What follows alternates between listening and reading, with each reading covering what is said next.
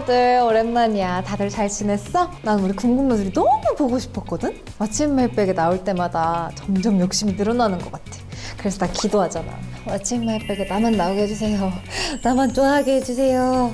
내가 마음 같아서 왓츠 마이백을 막 독점하고 싶을 정도라니까. 나도 모르게 다른 출연자분들이 얼마나 잘하나 막 이렇게 몰래 막 훔쳐보고 있어. 그러니까 오늘 기대해도 좋아. 내가 이래봬도 왓츠 마이백에 꽤 많이 출석한 편이잖아. 우리 궁금러들의 취향을 다 깨고 있다는 거지. 오늘도 아주 탐날 만큼 좋은 아이템들로만 엄선해서 준비했으니까 끝까지 함께 해줘. 하지만 그 전에 해야 되는 게 있지. 바로 Q&A 시간. 오늘도 우리 궁금러들을 믿어 신선하고 재미있는 질문들 많이 줄 거지? 뻔한 질문은 이제 못 본 척 할게. 그럼 질문 바로 읽어볼게. 첫 번째 질문. 요즘 골프에 취미를 붙였는데 라운딩 갈 때 어떻게 입고 가야 잘 입었다고 소문이 날까요?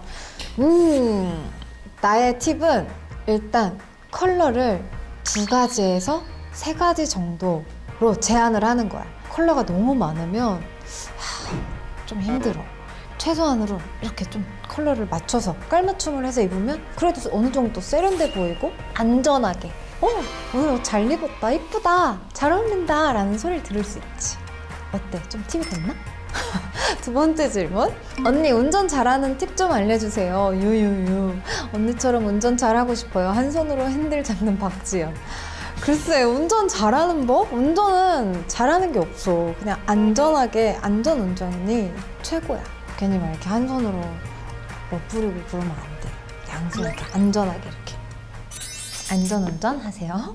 근데 오늘 좀 새로운 질문들이 많았다. 재밌다. 역시 나의 일방적인 짝사랑이 아니었어. 앞으로도 계속 관심 가져줄 거라고 믿고, 그럼 이제 다음 순서를 진행해볼까? 바로 가방 공개 시간인데 다들 알지? 내 가방 이미 다 털어버려서 더 보여줄 게 없잖아. 그래서 오늘은 특별하게 뇌 구조를 털어볼게. 요즘 내가 어떤 생각을 하는지 그리고 어떤 고민이 있는지 궁금하다면 집중해줘. 제작진분들이 준비해주신 걸 내가 하나씩 채워볼게. 오랜만이지? 원래 이렇게 칸이 많았나? 내가 요즘 이렇게 많은 생각 안 하는데 한번 해볼게. 나의 요즘 최대 관심사가 뭐야? 두 번째로 큰 거에 골프를 적어야겠지? 그리고 티아라 13주년. 13주년에는 우리 팬 여러분들과 어떤 시간을 보낼까, 어떤 걸 기획해볼까 지금 멤버들하고 막 얘기를 하고 있었거든. 역시. 그리고 가장 큰 부분에는 솔로 앨범이랑 작품을 적어놨어. 이건 나중에 설명할게. 잠도 잘 되고 체력 관리.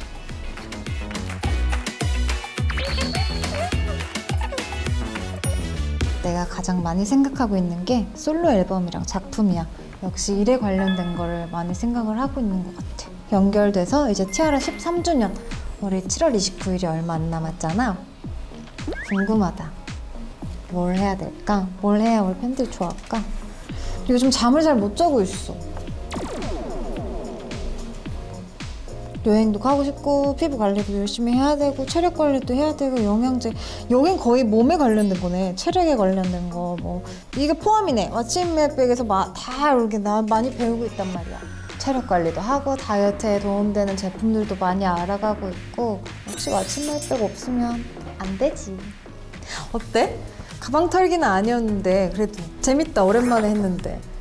어때요? 우리 궁금러들은? 어땠는지 여러분들 이제 댓글을 많이 남겨줘. 알았지? 궁금러들 이제 말 안 해도 알잖아. 지연의 왓츠 마이백은 여기서 끝이 아니라는 거. 이번에도 우리 궁금러들에게 소개해주고 싶은 아이템들을 많이 준비했으니까 다음 영상에서 만나. 안녕!